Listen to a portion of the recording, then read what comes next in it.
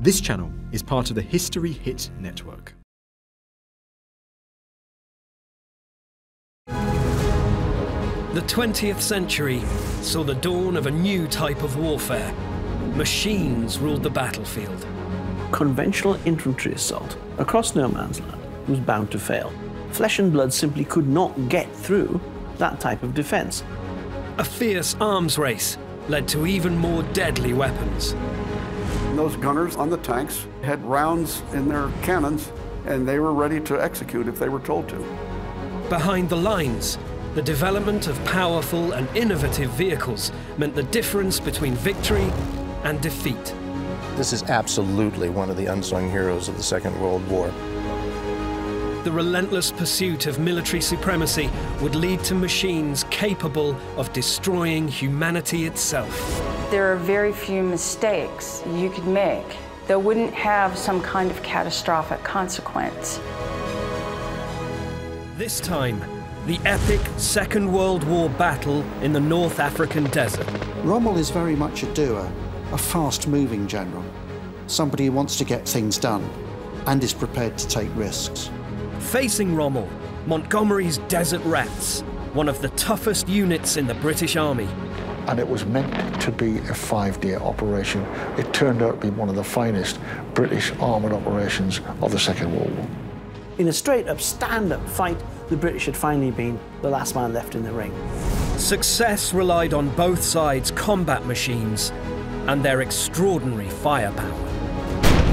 This tungsten core round would punch through the side of the turret and beat around inside until everything was either broken or on fire. Victory in the desert was hard fought, and it changed the outcome of the Second World War.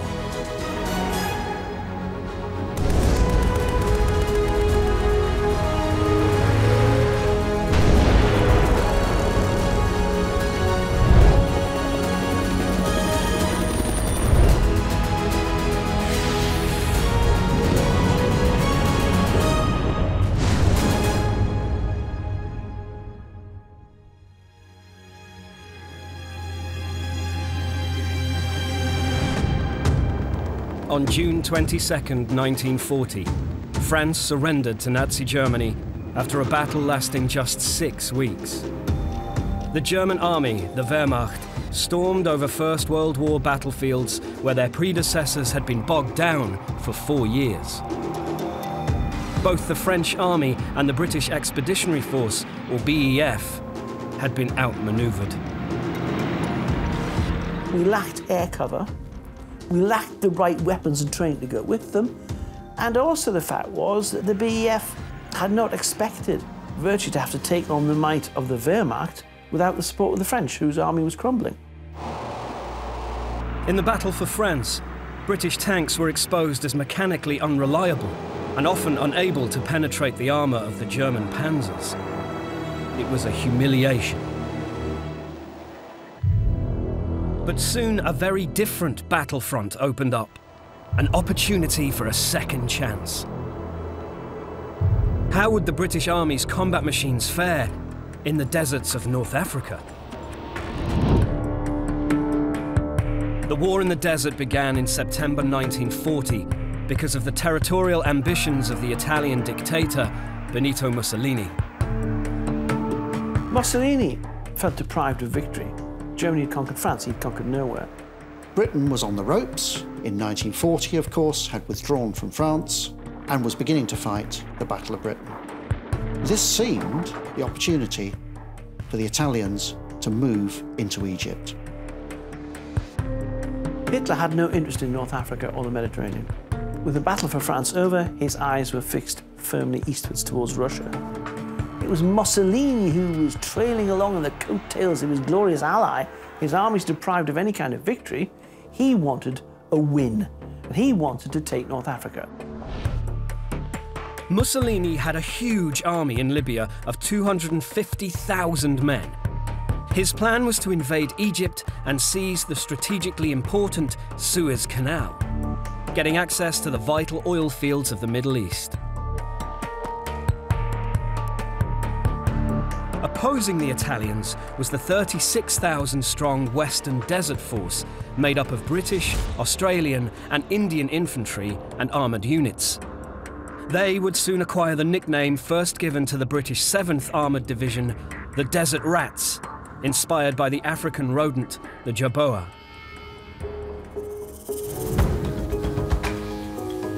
One of the tanks the Desert Rats placed their faith in, because of its heavy armour and 2-pound gun, was this machine. A 29-ton British infantry tank known as the Matilda.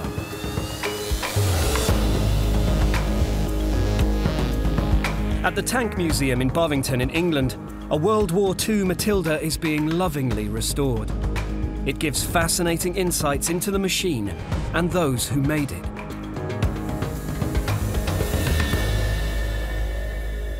It came in for what was a routine bit of maintenance, and it turned into, so far, a 3-year rebuild. The aim is to get as many systems on this vehicle working as if it came out of the factory. There's a certain amount of engineering and archaeology that has to take place when you build something of this kind of historic value. Bolts are cut at certain lengths that are not come off the shelf in order that they're fit. Sometimes the sides of them are flattened in order that things can operate. The designers of the Matilda struggled to find an engine big enough to power it. They finally hit upon a solution. Not one, but 2 95-horsepower diesel engines.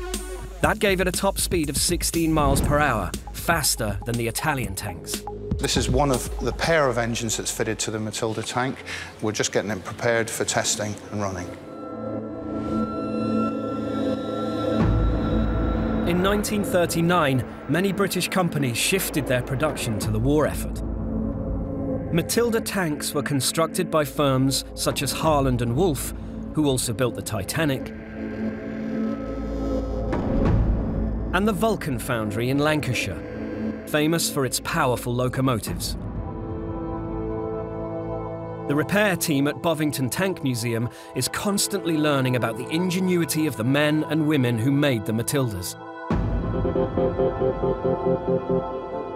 One key element of the Matilda's turret has been stripped down and repaired. This component here is called the rotary base junction.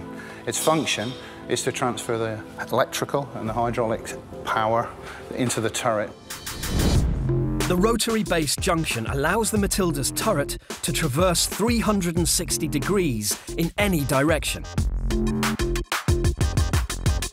This is the fixed part, and the top rotates and carries the hydraulic connections all the way around the turret. Inside this drum is a tower with electrical contacts in. The fixed wires come out from the hull and they're bolted here. They relate to contacts that run down the side of here, and as the turret rotates, it maintains an electrical contact all the way around. In order to strip a component like this down, the electricians and the fitters at the time would have had a number of specialist tools in order to carry this out. We've had to make these special tools, and there's some examples of them here. They get from the sublime, sometimes to something a little more crude, but it's amazing how sometimes a bit of wood can help. In order to fix this particular component, we had to make upwards of 9 tools. Normally, these would have been issued to the tank crews with the tank when the vehicle went to the regiments. By the summer of 1940, the Desert Rats had about 270 tanks at their disposal, of which 50 were Matildas. On September 13th, 1940, the Desert Campaign began. The Italians invaded British-controlled Egypt. After 60 miles, they stopped and dug in, creating a series of fortified camps. The man in charge of the British counterattack knew the terrain well. His name was Lieutenant General Richard O'Connor. O'Connor was a professional soldier, pre-war regular. He'd served with distinction in the Great War. He knew the desert. He knew the capabilities of his British forces, and he knew the limitations of the Italian forces, and exploited both to great effect. O'Connor devised an ingenious plan, christened Operation Compass. Lieutenant General Richard O'Connor was arguably one of Britain's best generals of the Second World War. In Operation Compass, he was set a pretty ambitious task. With limited numbers of men, he was going to attempt to drive the Italians right out of Egypt. And it was meant to be a 5-day operation. It turned out to be much more of a momentous operation than that.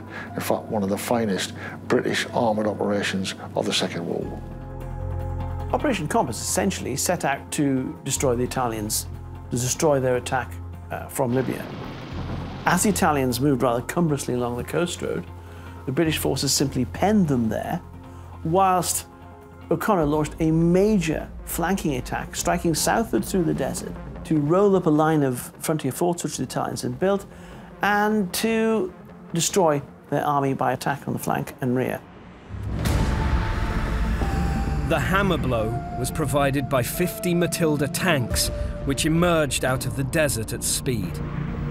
The Italians were thrown into confusion and panic.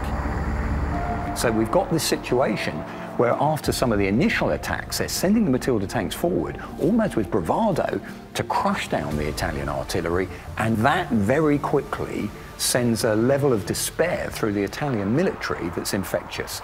They think they cannot fight against this new British tank that's appearing, which in the end gets this nickname, the Queen of the Desert. Nothing can seem to touch it. One Australian soldier wrote home, "The sound of British tanks terrorised them, and the sight of our bayonets was enough to make them throw up their hands. Fascism. Pah!" Operation Compass had pushed the Italians back. It took them completely by surprise. Their army began to crumble very quickly, and soon the Italians were thinking simply in terms of escape into the relative safety of Libya.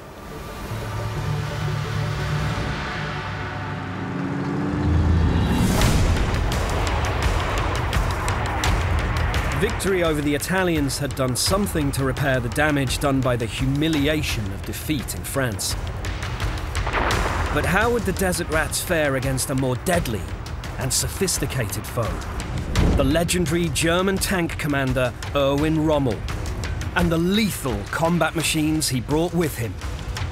The range and the flat trajectory of the 88 allowed it to reach out to enemy tanks before they were even within range of firing back. The round is leaving the barrel at the speed of 2,200 feet per second. After France fell to the German Blitzkrieg in June 1940, the British and their allies were in need of a victory. They were given a second chance in North Africa, when in December the Desert Rats and their combat machines routed the Italian 10th Army, who had hoped to capture Egypt and the Suez Canal. Then, to the surprise of the British, there was a chance to turn a victory into a stampede. An officer, Lieutenant General Richard O'Connor, had hastily assembled a flying column of fast vehicles to intercept the fleeing Italians. He gave his men orders to stop them at all costs. Leading the charge were scout cars like this one, built by British manufacturer Daimler and known as the Dingo. The Dingo was designed as a light reconnaissance vehicle and was part of the ethos of the British Army for light mobility, so it acted as eyes and ears. The name Dingo is derived from Australian wild dogs, which is perhaps rather apt as this was used in the desert. As you can see, it's quite a compact vehicle, not very big, just takes 2 crew. You've got the driver here on the right, gunner on the left, equipped with the 303 Brun gun for self-defence. Armour, not too bad on the front. You've got 30mm plates here, but only 12mm on the side, so not so great on the sides. Obviously, you've got 360 visibility from the top, which is what made it ideal for desert warfare. You can see for miles on the flat desert terrain. If you saw a Dingo coming over the horizon, it meant there was a patrol on the way, which obviously signalled that there were larger forces behind them. So it usually alerted to you that trouble was en route.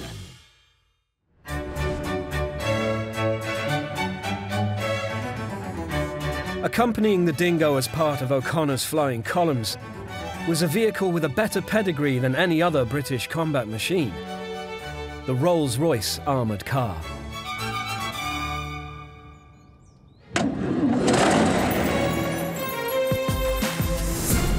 Built on the chassis of the luxury limousine, the Rolls-Royce Silver Ghost, she was powered by a 7.5-litre straight-six engine that gave her a top speed of 45 miles per hour. Both the Royal Air Force and the British Army used these vehicles. By 1940, the armoured cars had been in service for 20 years and nearing the end of their operational life. But they remained popular with the Desert Rats, with good reason. The tanks, even then, were still not particularly serviceable all the time. They broke down quite often. That meant that the Rolls-Royces themselves were much preferred because they could travel faster, they could travel further, it didn't take as much fuel, and, if you like, the physical footprint, which is the dust, etc., generated by their movement across the desert, was nowhere near as great as the tanks. With a crew of 4 men, one of whom was a gunner, the Rolls could pack a punch. It had a Vickers mini machine gun, the ones you know from World War I and the trenches in the Somme. Latterly, it had a Boys anti-tank rifle, which was capable of taking out most other armoured cars and some light tanks.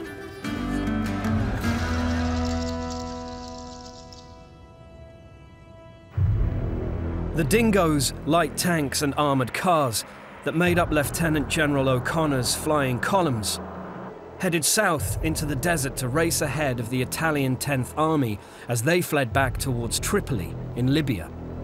A bold flanking move through the desert, moving fast, hitting hard, exactly what light cavalry would have done in the previous century. They set up roadblocks at a place named Baie de Fom, just 30 minutes before the remnant of the Italian 10th Army arrived. It still had a sizable amount of armour, and it still had a sizable amount of men. The problem it had was it did not expect, out of the morning mist, British armoured vehicles to be blocking the coast road to the south.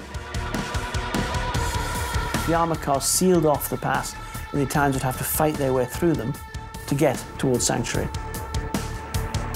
And effectively, after 2 days of fighting, the Italians almost en masse through in the town. O'Connor's plan had exceeded expectations. At the end of the Battle of Baie de Fom, British officers were reporting the number of Italian prisoners they had in terms of acreage. They were saying, I have 2 acres of officers and 10 acres of other ranks. So many Italians in the hundreds of thousands were surrendering. Despite the victory, the battle marked the end of an era for one of the Desert Rats' best-loved combat machines. Baie de Fom saw the swan song of the Rolls-Royce as a frontline armoured reconnaissance vehicle with the 7th Armoured Division and with the whole of the British Army in the Western Desert. It had operated in some cases for more than 20 years and was wearing out and wasn't as up-to-date as some of the more modern designs.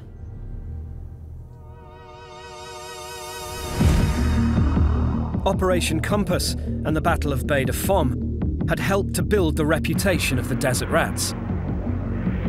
But on the 12th of February 1941, only 5 days after the victory at Baie de Fom, a more formidable force arrived in North Africa. The German Afrika Corps, led by Lieutenant General Erwin Rommel and his columns of deadly Panzer tanks. Rommel had made a name for himself commanding a fast-attacking tank division in France in May 1940. Rommel is very much a doer, a fast-moving general, somebody who wants to get things done and is prepared to take risks. But in the desert, the Führer wanted his famous general to employ a more cautious strategy. In terms of the Afrika Corps, the Germans, Hitler, had never intended to become involved in the North African War. That was Mussolini's folly as far as he was concerned.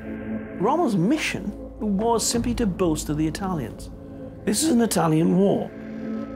Rommel decided to ignore Hitler's orders He believed it was very much a German war. He would take on the British and their allies.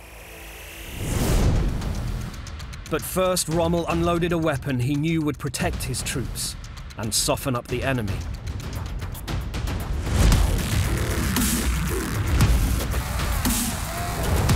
This is the legendary 88mm Flak Gun. It was a favorite weapon of Rommel's. When he first arrived at Tripoli, and his Africa Corps was just coming into port to support the Italians, one of the first things he did was to send an anti-tank battalion and a mechanized reconnaissance battalion out to the east of Tripoli to screen against the British coming west. And the anti-tank battalion had 88s in it. So one of the first things he did was deploy 88s in a defensive role to guard his entire sphere of operations. Built initially to arm pre-First World War dreadnoughts of the German Navy, the 88 is one of the most versatile weapons in the history of warfare and can be as equally devastating on land as at sea. So feared were they, the guns were outlawed as part of the Versailles Treaty in 1919, but not for long. When, in '35, Hitler decides to denounce the Versailles Treaty, the guns are then being produced in most of the major metallurgy plants in Germany. In the rearmed Third Reich, the 88s were to be used as defense against aircraft. The Germans claimed that a shell fired from its 16-foot barrel could reach a height of 32,000 feet. It is designed primarily as a flak, which means Fliegerabwehrkanon, basically anti-aircraft cannon. Then, during the Battle for France in 1940, Rommel gave the 88 a new role as an anti-tank gun. Rommel sees, though, if you use the 88mm anti-aircraft gun, it has actually an armour-piercing round. He insists they turn and they fire at the oncoming British tanks. And he sees again there, he's got that lesson already. Before he goes to North Africa, he can see the benefit of firepower, such as the 88mm, against vehicles such as the Matilda II.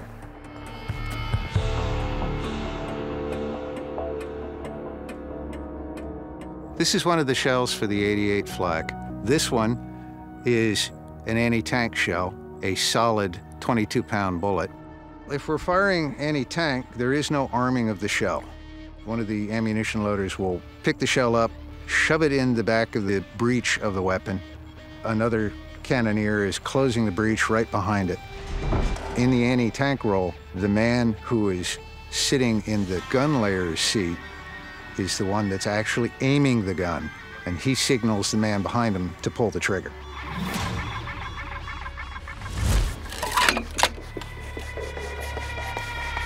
Fire!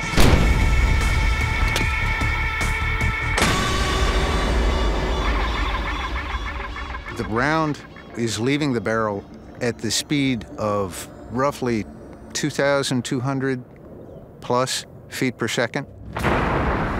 Range and the flat trajectory of the 88 allowed it to reach out to enemy tanks before they were even within range of firing back at the 88. Almost 2 miles.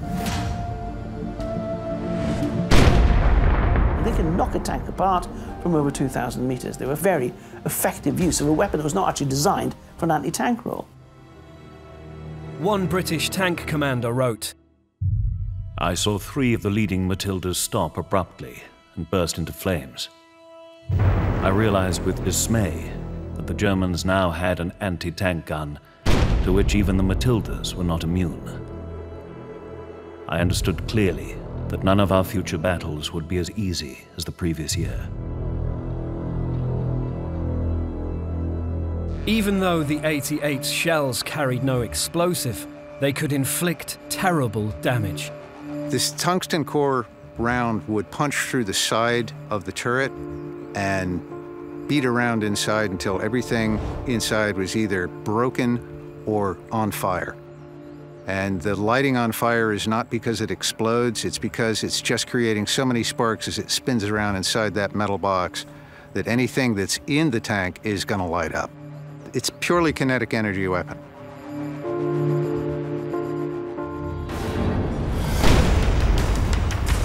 The power of the 88s gave Rommel's men a definite advantage over the Desert Rats.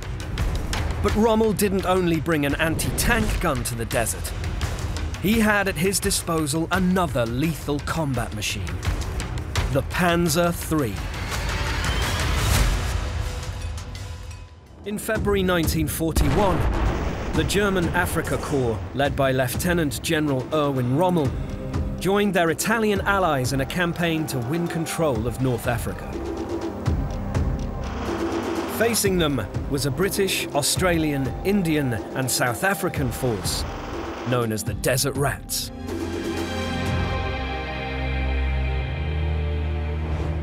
One of the big features of the Desert War from 1940 to 1942 is the way the tide turns so quickly from one side to another.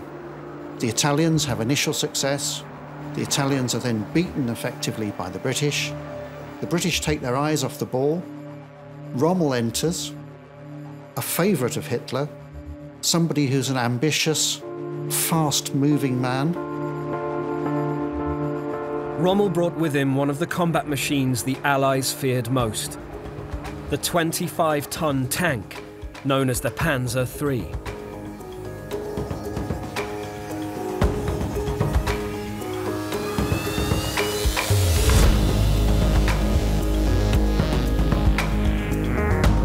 As soon as the sun rises through the morning mist, the regiment starts to roll forward. We disperse into the desert, 40 to 50 kilometers an hour on our tacho. But the nicest is the attack, the German Panzer, our beautiful, wide, humming Panzer. Panzer to the fore.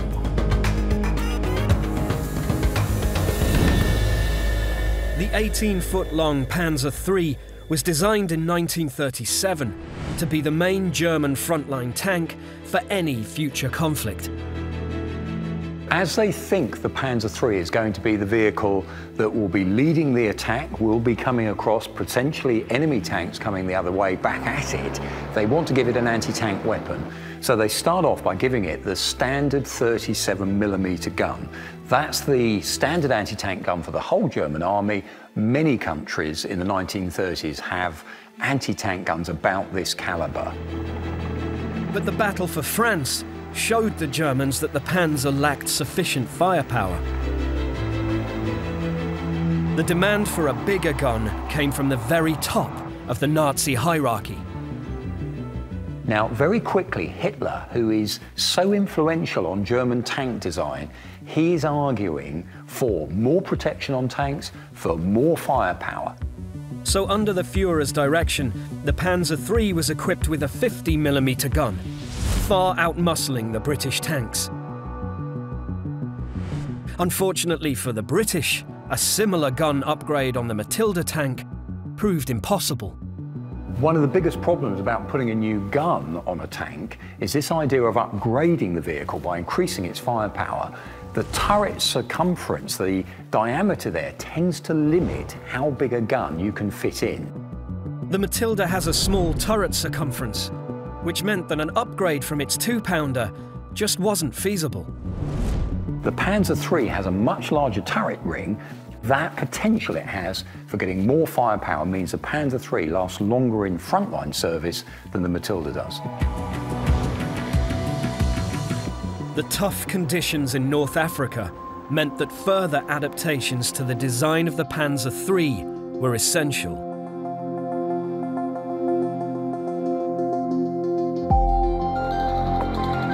The other issue about the desert, of course, is just the physical landscape they're going to have to cope with.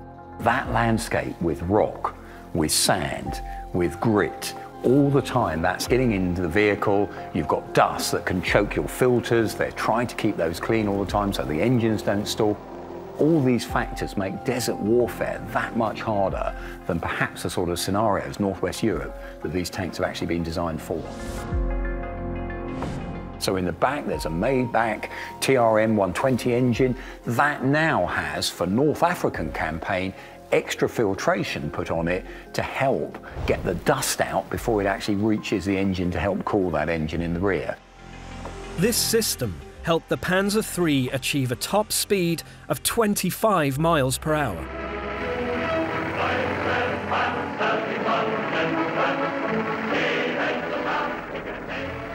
Although it was faster than most of the British tanks, the Panzer was still vulnerable to attack.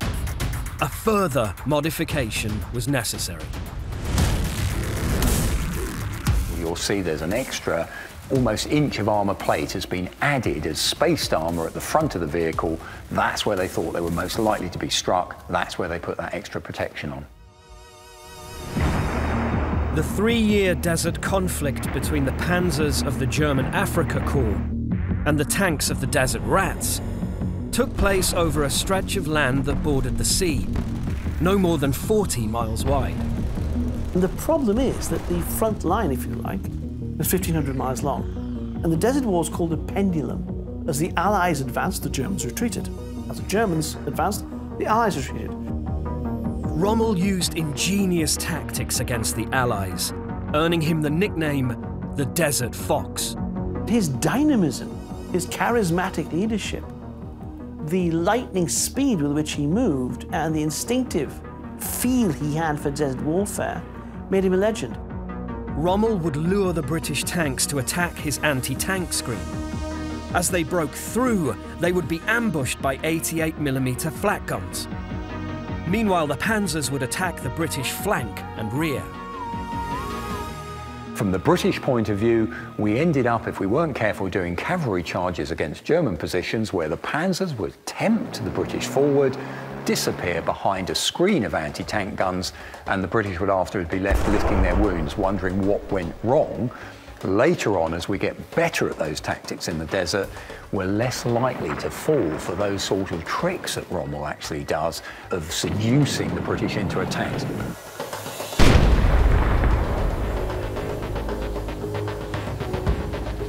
In August 1942, after 2 years of fighting, Rommel had pushed the Desert Rats back to what was known as the El Alamein line in Egypt.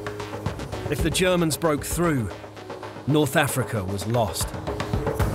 The British, if they have to retreat further east, then Alexandria, Cairo, the whole of the Delta is open to the enemy. El Alamein for the British had to be the last-ditch defence line. The situation was so serious. In Cairo, the British burnt official papers in case they fell into enemy hands. But could there be hope for the Desert Rats? Mechanized reinforcements appeared in the shape of a new, more powerful American tank, designed to take the fight to the panzers, the M3 Grant. And it really improved the British chances of being able to take the Germans on head-to-head. And a new British commander arrived to take on Rommel, Lieutenant General Sir Bernard Law Montgomery. If Monty was on the job, the ordinary Tommy thought he would get the job done. By August 1942, 3 years after the start of the Second World War, the commander of the German Afrika Corps, Erwin Rommel, had pushed the Allied force known as the Desert Rats back to El Alamein in Egypt. The strategically important port of Alexandria was only 60 miles away. If the Germans broke through, North Africa was lost. Morale among the Desert Rats was low. German tanks dominated the battlefield.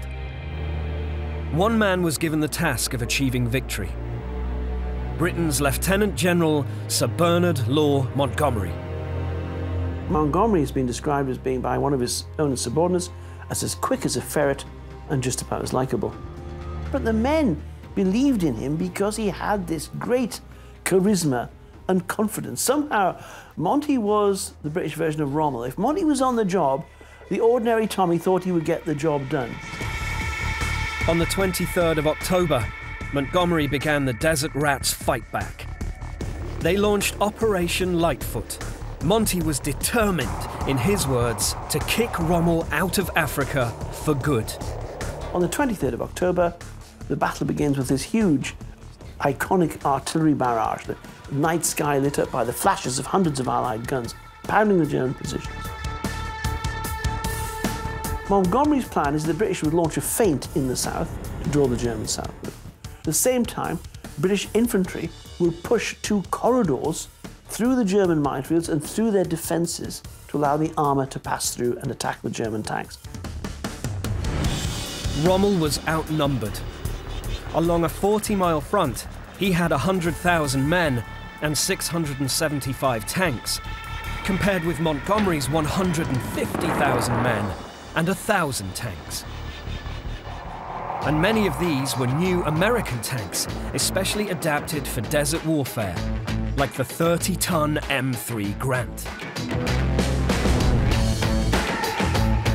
The M3 Grant had exactly what the Desert Rats needed: greater firepower. To match the German Panzers, a 75mm gun had been added to the right-hand side of the tank. The turret with its 37mm gun was offset to the left for balance.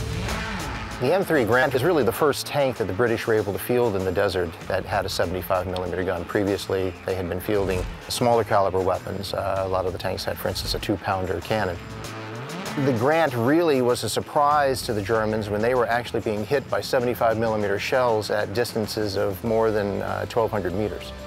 The Grant tank was something of a hybrid because it mounted a 75mm gun in its hull and a 37mm in its turret. This was something of an odd arrangement because the main firepower had less traverse than the smaller turret.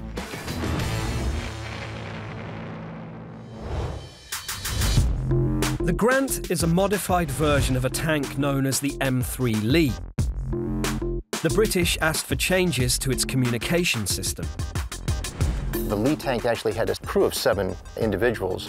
The Grant only had 6 men, and that was because the British asked for the radios to actually be put in the turret. American tanks had the radio down in the hull. So this allowed the British to have 1 less man necessary to operate the radio.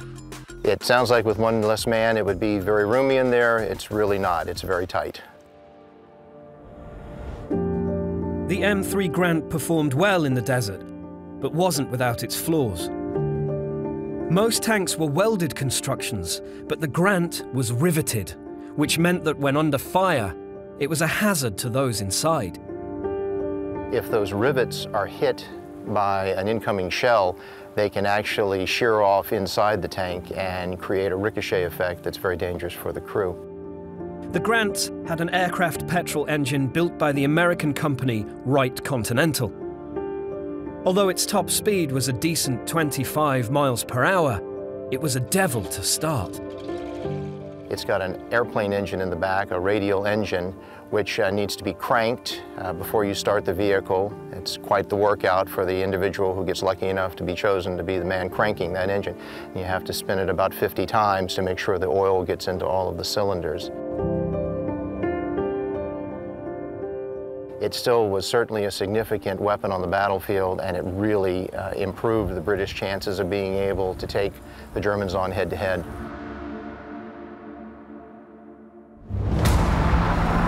Despite their new tanks and their numerical strength at El Alamein, for almost a week after Operation Lightfoot began, the Desert Rats had failed to break through the German and Italian lines.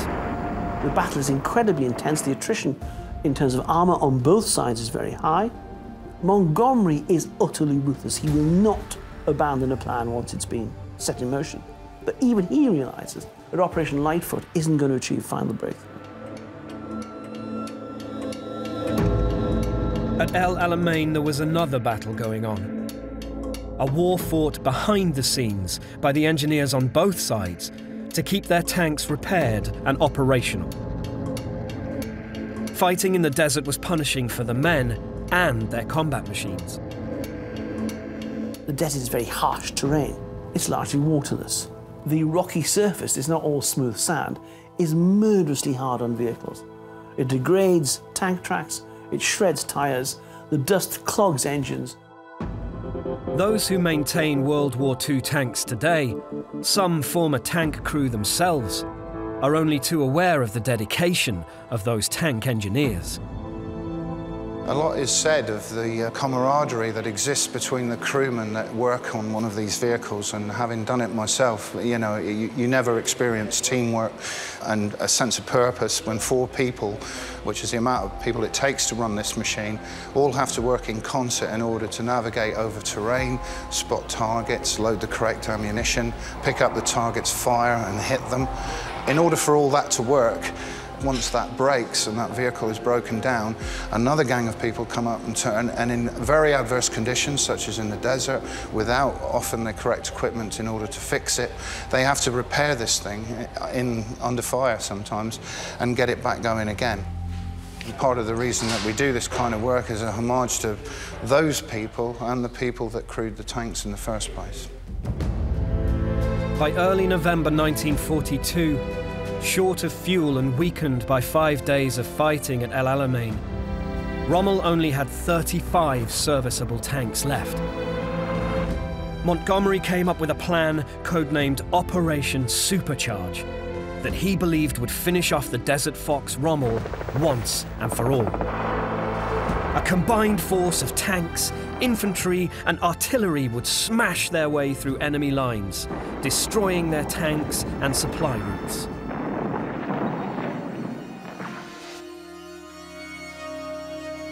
It worked. The German line is fractured, the armour pours through. By the 2nd of November, his tanks shot up and strafed by British planes because British now have air superiority. Rommel realises the game's up. He's going to have to retreat. But of course, Hitler orders him not to give an inch. He has to stand and die, and it's typical Hitler command. He just thinks it's like some kind of medieval battle where you stand and hold your ground at the last man. Rommel ignores Hitler's command and begins a retreat. That retreat this time never stops. That retreat goes on till May 1943, when the Germans and the Italians finally surrender at Tunis, and the Desert War is over. Cyril Jolly, a British tank commander, wrote,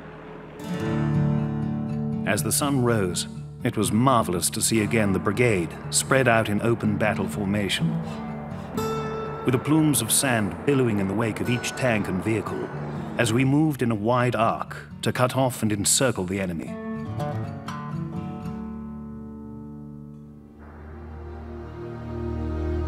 It was a costly victory. A total on both sides of about 5,000 men were killed at El Alamein. It was a significant turning point in World War II. Before El Alamein, the Allies had never won a major victory. After El Alamein, they never suffered a major defeat. It was the tipping point of the war. A better supported and better equipped British force had finally made up for their humiliation in France. After 3 years of continuous defeat, of privation, of terror, of German invasion, finally, British armies had done what British armies always did in the past, had won a famous British victory. The pride of Germany's forces, Rommel and the Afrika Korps, the best that Germany had been defeated by the British 8th Army. The Desert Rats and their combat machines had ultimately triumphed over the elements and Rommel's army. In a straight-up, stand-up fight, the British had finally been the last man left in the ring. And now, with American manpower and American armour, victory over the Third Reich was closer to becoming a reality.